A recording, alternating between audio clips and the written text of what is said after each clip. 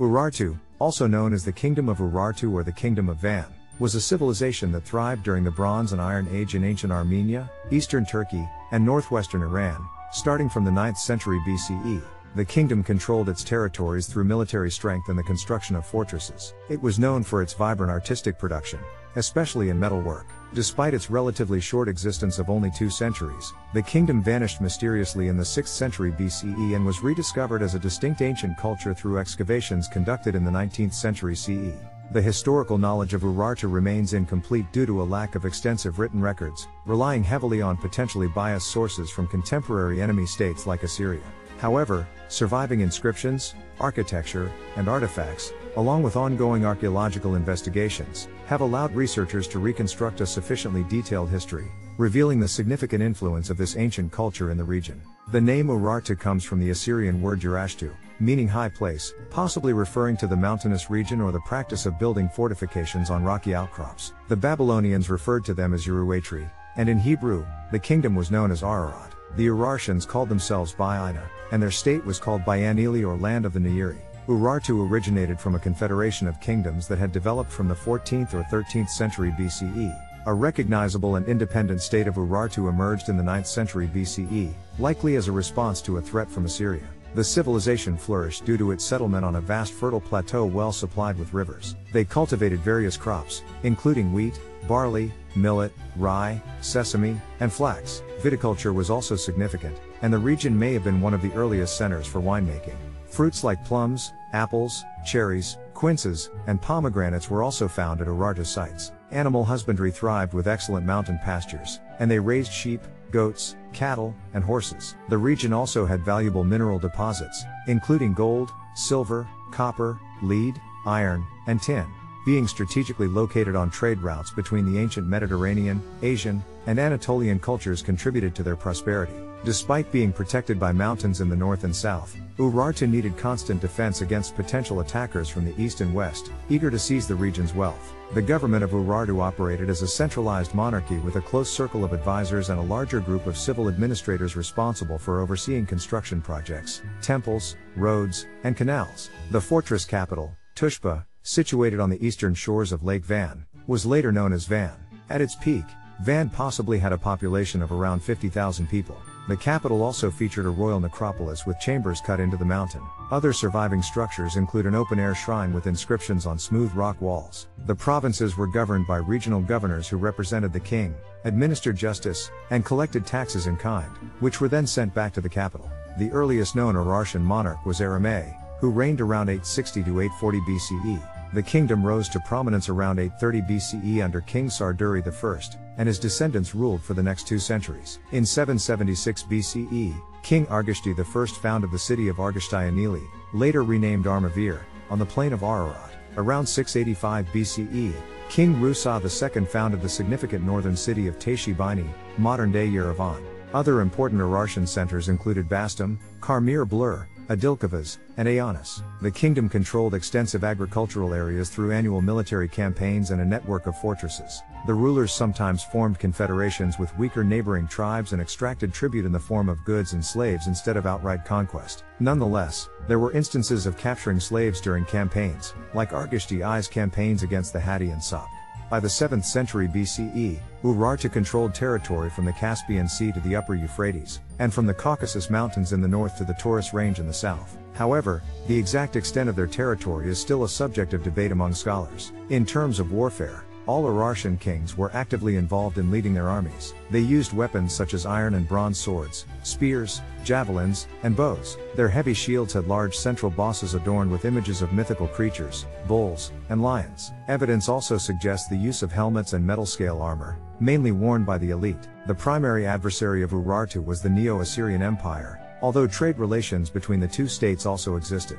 Given the fame of the Urartians for horse breeding, it is reasonable to assume they may have used chariots, similar to the Assyrians. While Urartu enjoyed some victories in the mid-8th century BCE, they faced significant challenges during the reigns of Tiglath-Pileser III and Sargon II of Assyria. Other enemies of Urartu included the Cimmerians, Scythians, and eventually the Medes. In the religion of Urartu, various offerings and sacrifices were made to the gods in dedicated outdoor ritual spaces and at gates to the gods, which were false doorways carved into rock faces. These offerings included food, weapons, precious goods, libations of wine, and animal sacrifices. The pantheon of the Urartian religion consisted of a mix of unique gods and deities borrowed from the Hurrian culture. For instance, the god of storms and thunder was Tesheba, derived from the Hurrian god Shup. In the mid-9th century BCE, King Ishpuini elevated Haldi, also known as Kaldi, a deity of foreign origin, to the head of the gods. Haldi's exact role and function remain somewhat unclear, but he was strongly associated with warfare and was often depicted as a man standing on a bull or lion,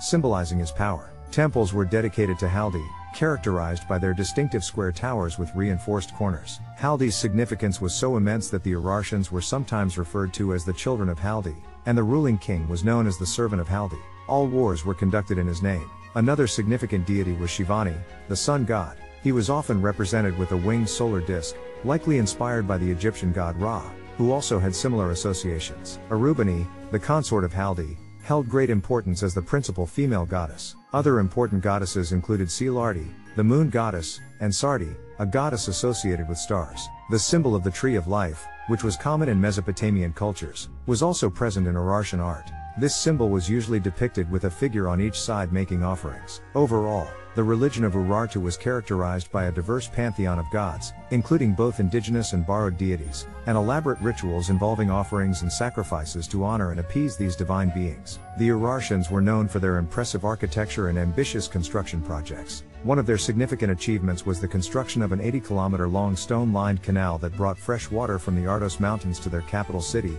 Tushpa. This canal, built by King Menua, allowed the city to flourish with vineyards and orchards, earning it a reputation as a garden city. While few structures have survived to this day, a relief in the palace of the Assyrian king Sargon provides an example of an Urartian temple. The relief depicts the temple of Haldi at Ardini before it was attacked by the Assyrians in 714 BCE. The temple featured a hexastyle portico with a triangular pediment, shields hanging from the exterior walls, and large urns on each side of the entrance. One of the best preserved fortresses of Urartu can be found at Erebani, near today's capital of Armenia, Yerevan. This fortress, built during the reign of King Argishti I, boasts impressive sections of fortification walls that have endured through the ages. Typical Urartian fortifications included massive walls with stone foundations made of large square blocks and supported by towers. These towers were often crenellated and had windows, as seen in Assyrian reliefs depicting Urartian fortifications. The remarkable survival of these fortifications, despite the region being prone to powerful earthquakes, attests to the exceptional building skills of the Urartians. The palace buildings of Urartu were designed with multiple chambers and larger halls. The roofs of smaller chambers were supported by a central wooden column, while larger halls had multiple rows of columns for support. The palaces also featured open courtyards and storerooms where large pottery jars were embedded into the floor to store foodstuffs, wine, and beer. Some of these jars could hold up to 750 liters, 200 gallons, each. Structures away from residential areas included potteries and smelting kilns. Various materials were used in Urartian construction, including large cyclopean stone blocks without mortar, worked stone blocks, and mud bricks. Roofing was achieved using wooden beams or barrel vaults made of adobe bricks. The floors of prestigious buildings were often made of stone, with large basalt slabs or polychrome mosaics with geometric designs. Interior walls were adorned with frescoes, and decorative bronze plaques or cut stone slabs in red, white, or black were sometimes placed in cavities cut into the walls. Doors were crafted from thick planks of wood and secured with hinged bronze latches. The material culture of Urartu provides abundant evidence of the kingdom's wealth and prosperity. Among the surviving artifacts, pottery, objects used for religious dedications, and examples of bronze working stand out. Although large-scale stone sculptures are scarce and mostly fragmented, excavations have revealed both public and private buildings in Urartian cities adorned with interior wall paintings. These paintings, done on plaster, depict various scenes, including animals, mythical creatures, processions of gods, and everyday activities such as agriculture and hunting. The typical colors used are black for outlines, while blue and red are commonly found as well, with white backgrounds. Metalworking was a significant craft in Urartu, dating back to the 10th century BCE. Skilled artisans produced a variety of goods in bronze and copper, such as jewelry, horse bits, helmets, buckles, and candelabra. Bronze cauldrons featuring animal or human heads around the rim were also a popular product. These metal goods were often decorated using various techniques, including casting, embossing, inlaying with gold, or etching with intricate designs. One of the most prominent aspects of Urartian art is the bronze sculptures made in the round.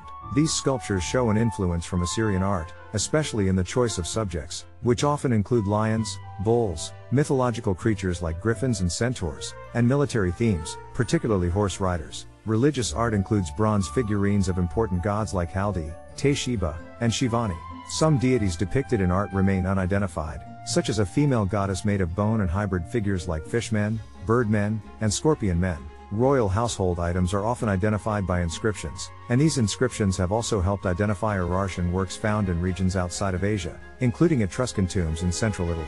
Additionally, other materials, such as ivory, semi-precious stones, and stag horns, were used in Urartian art. Regarding writing, early Urartu used simple pictograms, but they later adopted and adapted cuneiform writing from the neighboring contemporary Mesopotamian cultures. Cuneiform inscriptions found in the kingdom, totaling around 400 examples, indicate that the Urartian language was related to Hurrian, suggesting a common ancestral language dating back to the 3rd or 2nd millennium BCE.